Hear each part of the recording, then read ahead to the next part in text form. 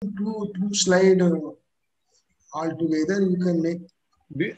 I have two screens. It is in dual mode. You can make it first. Is this fine or not?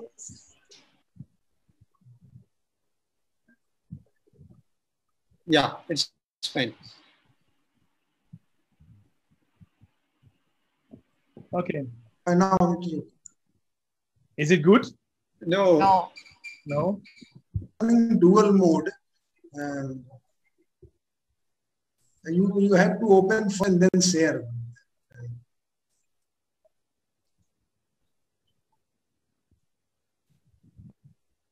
Remove that next slide and notes portion. Yeah. Yeah, that's good. Slide so yeah. Is this fine? Yes. Yeah, this is fine. Okay, sorry. It's not, Herve, it's not fine. It's not on. Yes, it's fine now. Is it fine now?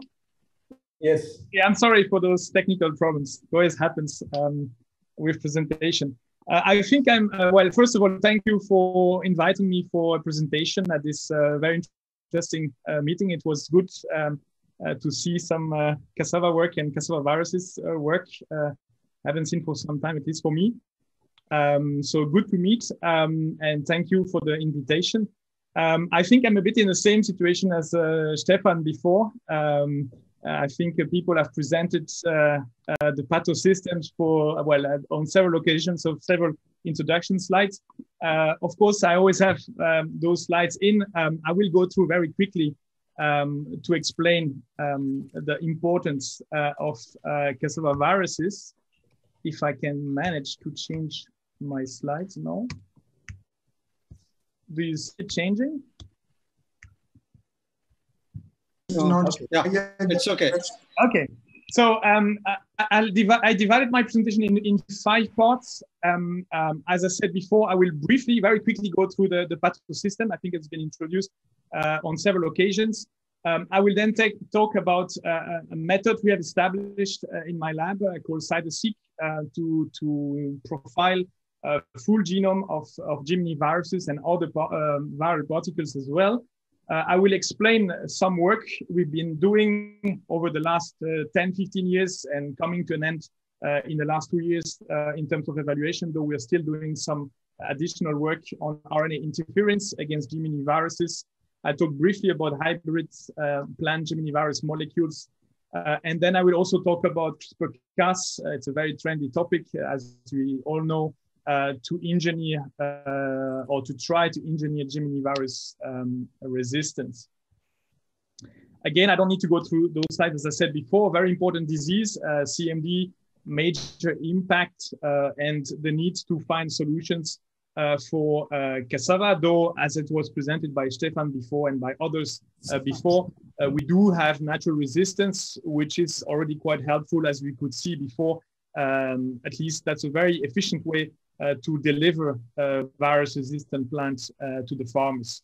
I don't need to talk about the overlap between and CMD, but it's maybe important to have, I think, again, going back to the previous presentation from Stefan, the importance of bringing a resistance to both diseases, especially in Eastern and Central Africa. One can expect that this will be expanding in the future. What is maybe more important in the view of the work we are trying to develop, or as you will see also in terms of assessment of virus resistance, I should say engineered virus resistance, is the diversity. I put some old, let's say quite old seminal papers from Claude here, looking at diversity of viruses in Africa. Again, I don't want to go too much in the details, but we do have variation in the virus populations, different species, and this is quite important, as you will see when it comes to make virus-resistant plants. Quite importantly, we discussed about the pandemics in the past occurring in Uganda and other places, Burundi, where recombination, which is a very efficient way of evolution for geminiviruses, and therefore calling for good profiling methods in order to very precisely profile the evolution of the viruses in the field. So when it comes to geminiviruses, then we want to profile viruses in the plants.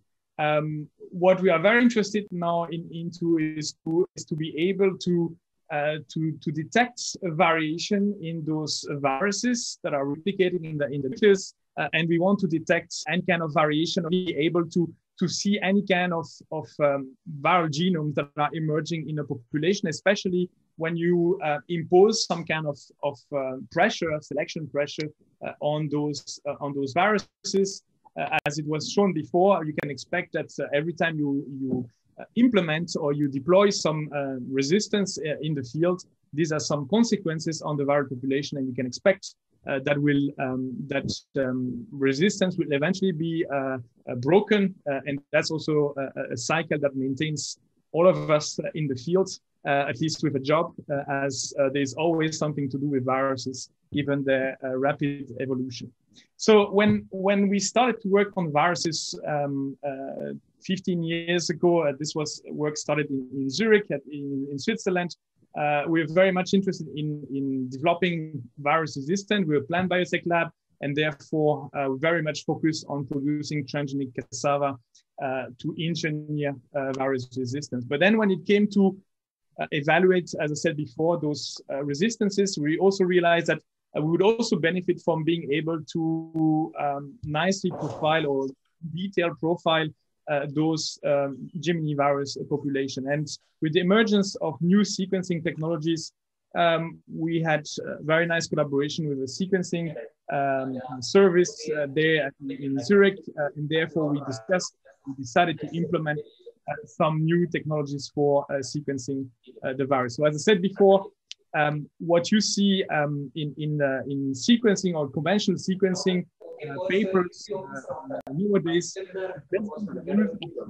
sequencing in order to characterize virus population, and the use of those short read sequencing allows, after reconstruction, to reconstruct a full viral genome. As you can imagine, all those small pieces that are being sequenced, it is a challenge to actually assemble them into a full viral genome, or at least might inaccurately combine small reads together, and therefore you don't see the reality in terms of virus population. You only get, let's say, an overview of the number of mutations, variation you have per nucleotide on this virus genome. So we're very much interested to look at developing a method that would give access to the full genome.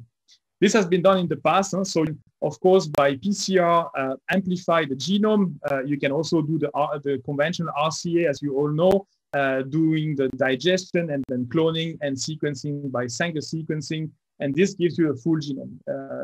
As you will see later, it has some disadvantages. It's quite tedious work. It's quite expensive.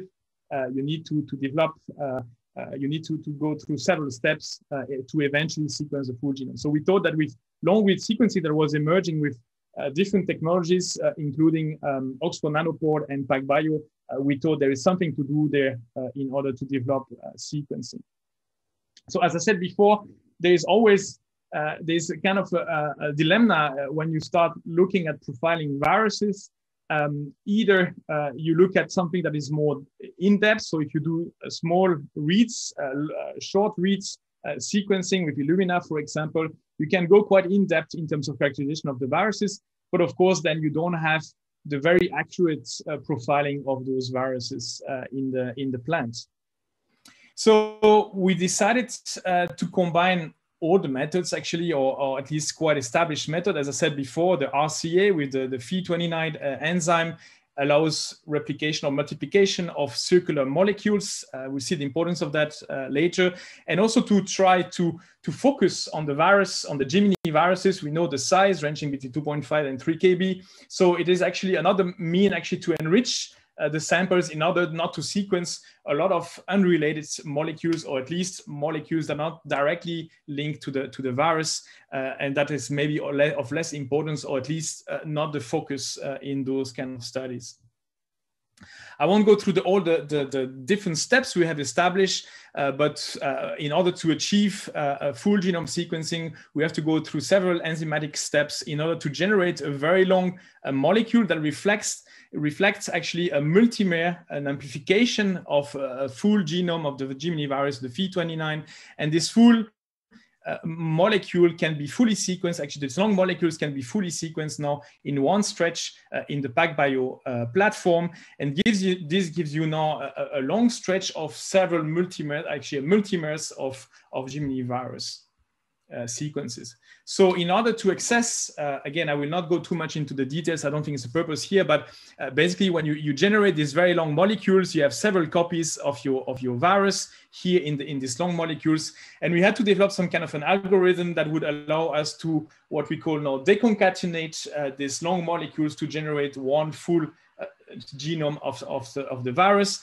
Of course, it allows us as well by doing this, by comparing those several sequences to basically get a consensus and to further increase the accuracy of the sequencing, though I have to mention that PacBio already reaches a very high accuracy on those very long reads that are generated. So we developed this deconcat software that allows us now to detect those repeats, or at least every time the sequence is repeated in these long molecules. Again, I will not go into the details, but this gives you in the end as an output several molecules that are full genome of the geminivirus, and we can confirm that they are circular molecules because we have several copies of this in this multimeric sequence. And then we can start to look at the profile. What you see here, the output of the analysis, you see that after deconcatenation, you find a lot of those molecules that are falling into this range of the geminivirus genome size, around this 2.8 kb in this case, which is the output we want to achieve.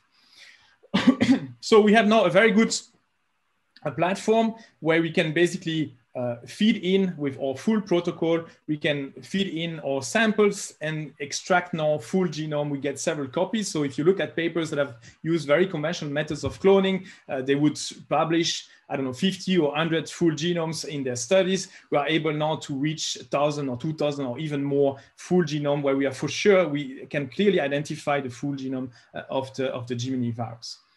We've done this, this comparison table here also to give some kind of an idea of the advantage.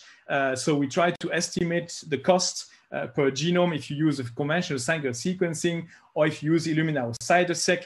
If you look at those two, we are quite comparable in terms of cost per full genome. But of course, you have reaching a fully accurate genome with the CytoSec method using PacBio, while with the Illumina, you still get some kind of chimeric assembly of small reads, and you are never sure that you get a combination of those different SNPs. If you look at variation, the nucleotide variation, you're never sure about the precise composition of your virus population. So we believe that this method can be very useful, especially when we start to evaluate natural resistance or emergence of new isolates that would break resistance, for example.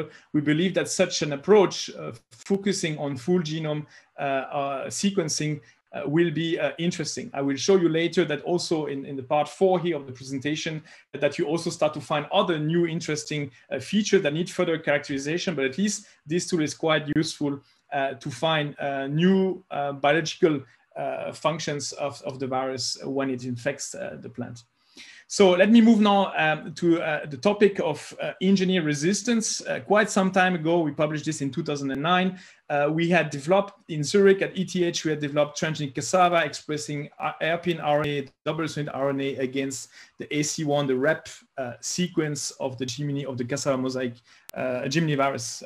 Here in this case, the Nigerian isolate. And so we developed transgenic plants expressing high level of those hairpin double-stranded RNA and generating a high level of small RNAs that are present in the plant before infection. And we could demonstrate by challenging with different methods, with grafting, with agroinfection, with particle bombardment, we could show, we could select 5 transgenic lines out of 8 that we initially screened that were highly resistant to the ACMV Nigerian strain I should specify here. So we're quite confident. I think I'm also showing you on the next slide. We developed several methods of evaluation that's over a period of 5 to 10 years. Those plants have remained over several challenges of those plants always very resistant to the ACMV. And what we also have done, I think was shown before with the brown streak, but you can also, of course, do it with the ACMV or geminiviruses here. We've done grafting, and we've shown as well that those highly resistant plants very quickly after bringing the infection into the scion, if you perform cuttings and propagation of those cuttings, very quickly those viruses, those ACMV particles, actually genomes, are actually disappearing. So we are very confident that this is very good transgenic lines to be tested, very good approach as we thought based on the work we're doing in the lab. So through a collaboration with people in Kakamega in Kenya, we decided to bring those plants to Kenya, to the field, and perform an assay, a field trial with those transgenic lines. We're quite confident, given the high resistance, that this will go very well. As I've shown you before, and it's been explained by several speakers today, diversity is important of Casa geminiviruses in Africa, especially here in Eastern Africa.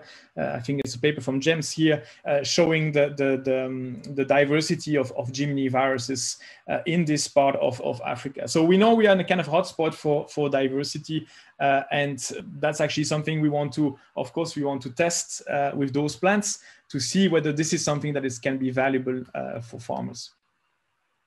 So what you see here is actually the trial before a hailstorm that we had to face in the field.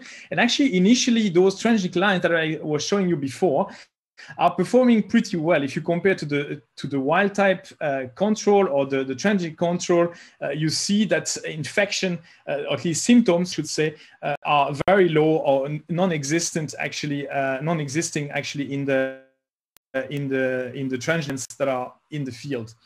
However, after this hailstorm, as you know, breaking or pruning cassava that is infected is usually doing a very good revival for the viruses. And you see that after the hailstorm, you start to see very strong symptoms, not only on the controls, but also in those highly resistant transgenic lines. So we're very interested to profile what is actually happening in those plants. Why do they seem to perform as well as we expected from the lab work in the field at the initial stage, and when you get the hailstorm later on, you start to see a very high infection rate.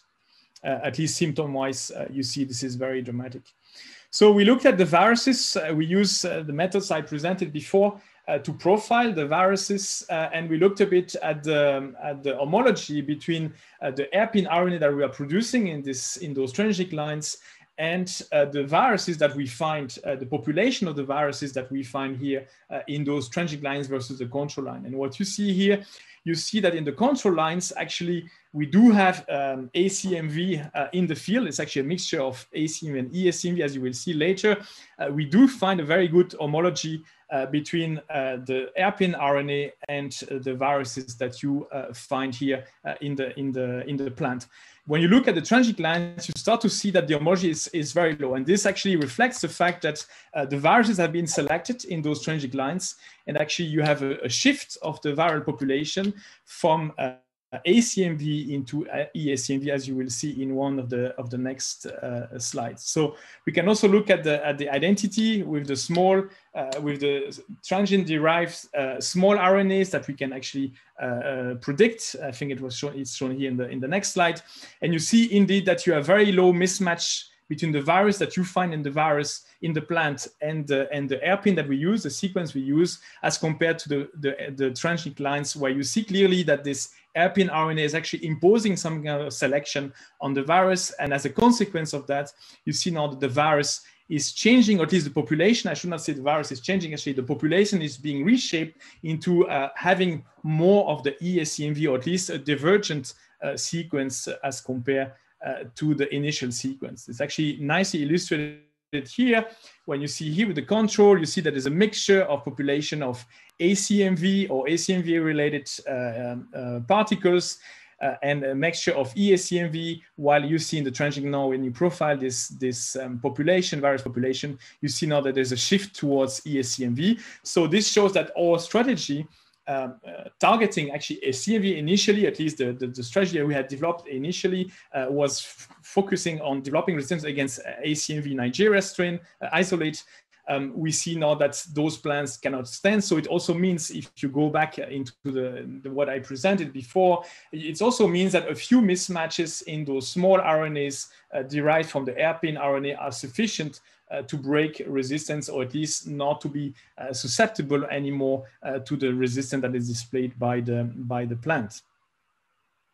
So that's a very good finding for us, because I think that can help the field. It's not very good, of course, in terms of deployment of transgenic strategies, though we feel that we could still work on that. But at least I think it's a key message that the community needs to take, that this hairpin RNA-derived resistance against geminiviruses, when it's facing relative high diversity in the virus population, is not likely to be something that will stand in the field.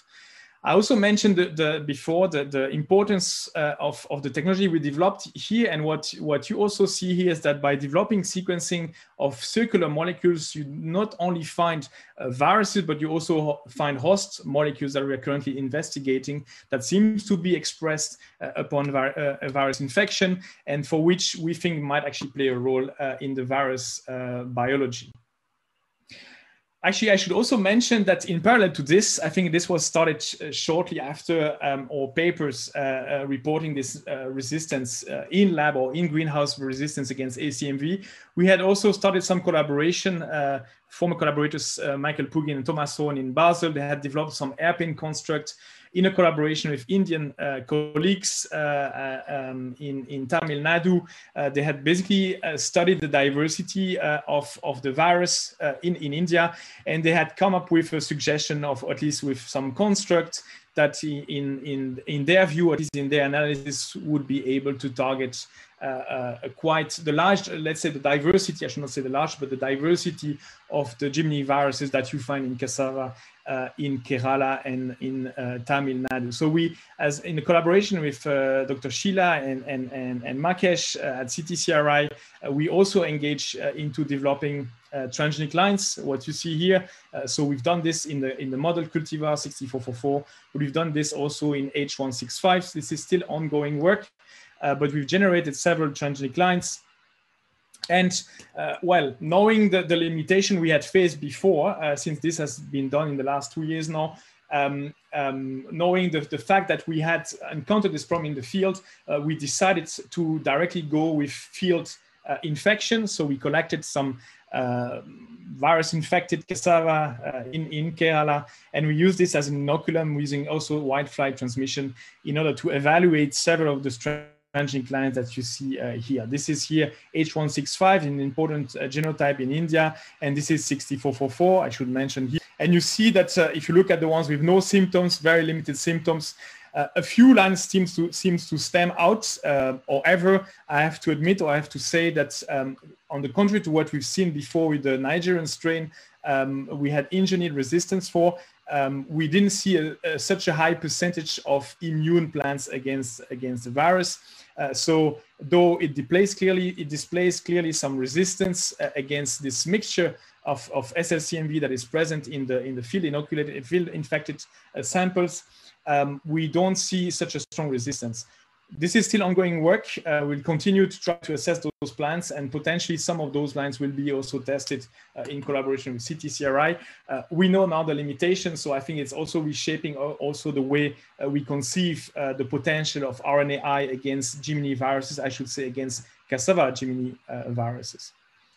I mentioned before that looking at having this technology to sequence circular DNA molecules, focusing on Gemini viruses, is also a very interesting technique for us. We've published in details this technology, and we're initially very interested in looking at the virus particle that we are taking out from this sequencing approach.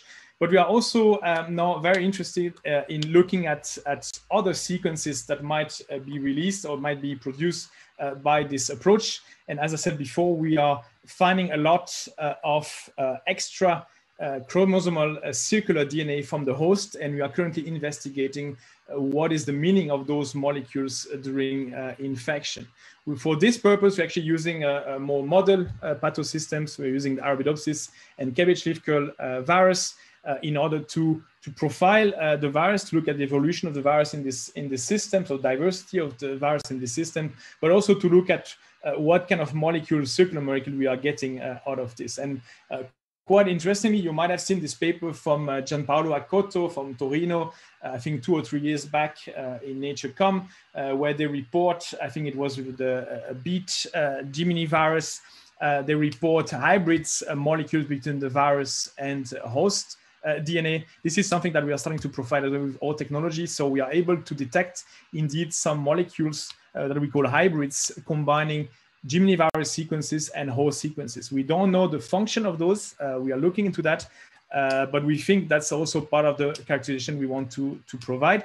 We also think that defective molecules from geminiviruses might also be very interesting to further investigate, not only from a plant resistance point of view, but also looking at how viruses might be able to circumvent this resistance. I think I'm a bit late, so I will go quickly on those viruses, but just to report that when we look at those hybrid molecules, we do find preferentially some of the geminivirus sequences associated with those host DNA. We don't have the knowledge, or we don't have elements to interpret that at the moment. We are further profiling the pathosystems in order to try to understand why host DNA is being combined and concatenated actually with geminivirus sequences. Okay, and then let me finish this presentation with the CRISPR-Cas approach that you might have seen as well, that we published, I think a year or 2 years ago. You might have seen back in 2015 as the CRISPR-Cas field was booming. With people have started to use CRISPR-Cas and seen potential for many different applications. And one of them, of course, knowing that CRISPR-Cas is actually able to target DNA sequences. Actually, can also target RNA, but in this case, the Cas9, you're targeting the DNA. People have imagined that you can actually engineer resistance against geminiviruses using this system.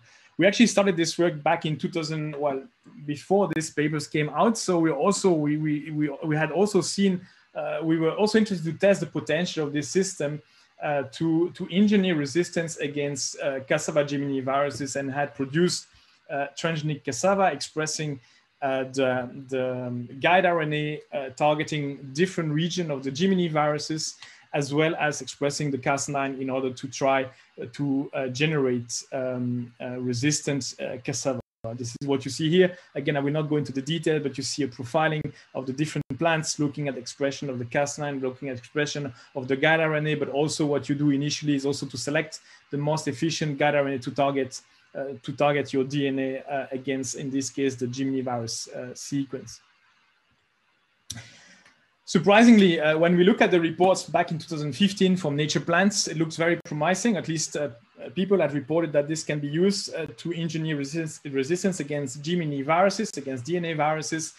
In all hands, we didn't find any resistance. So not a single line, actually, as the contrary to what I showed you before, the RNAi could display actually any resistance against the CRISPR-Cas9 strategy.